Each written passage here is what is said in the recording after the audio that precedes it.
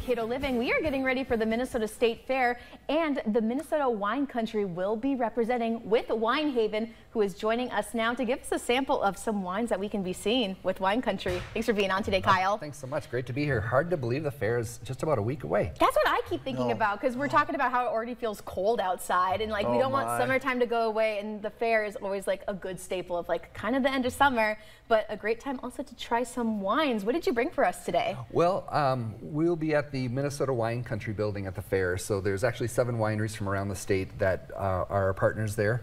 So I brought kind of a sampling of wines from all around, including a couple of new varieties from the University of Minnesota. Just like with the Honeycrisp with apples, they also develop grapes that are winter hardy and disease resistant for this climate. So I brought some of those. I don't know if you guys are adventurous or want to.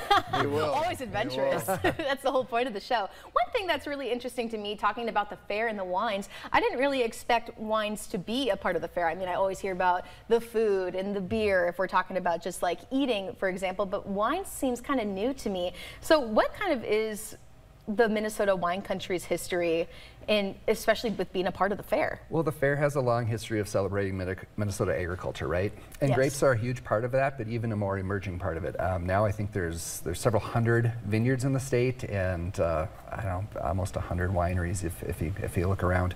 And so it's kind of something we can celebrate, and how the industry's growing. The university and others have developed grapes that will ripen in our cold or short growing season and survive our cold winters. And we're actually making a lot of award-winning wines here, and it's actually a little bit of a hot spot at the fair. A lot of people are really interested. Speaking of growing, you have your son here today. What's the relationship like for you two when it comes to working with Wine Haven and kind of creating what's in front of us on the table? You know, when I was my son's age, I remember working with my dad and my grandfather, kind of farming, growing fruits, honey in this area. And my son Hasman's now 14, and it's so nice to be able to continue the tradition. Obviously, he doesn't get involved in the wine, but he's very heavily involved in the grape growing and the picking and all the hard labor, right? Dad, you're young, right? You're the one that has to go in the fields. Dad, I don't want to do this. It's hot outside right now, right? Yeah, well, I mean, definitely it's a large part of the process. Like, how else are you going to be able to create something like this, especially with such a deep-rooted history of creating wine like this? It's just sort of a family tradition that's been passed down, especially with like pitching out in the farm, for example, like helping out. Like, I've been picking grapes since I was like 8 or so. It's been like every time it's been like harvest, I'd go over there, I'd be picking grapes.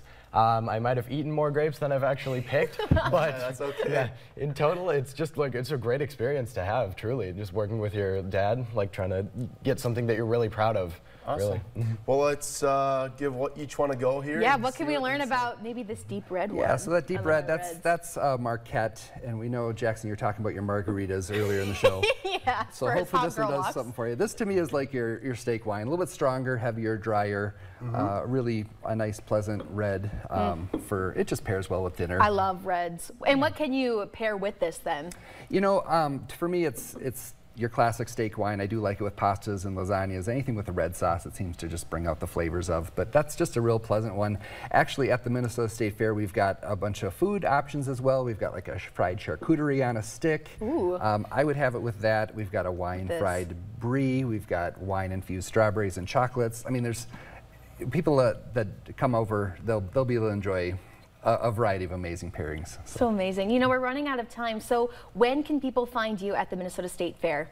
So we'll be there every day, and in fact we've got live demonstrations at 3:30 every day about winemaking, wine growing, food and wine pairing, and then we've got live music from 6:30 to 9:30 every single night. You guys got everything. Yeah, come on out. It's a party. We'll have our hot girl walk over there. Okay. Thank you both for being on today. A lot of fun. Thank you for bringing this. And so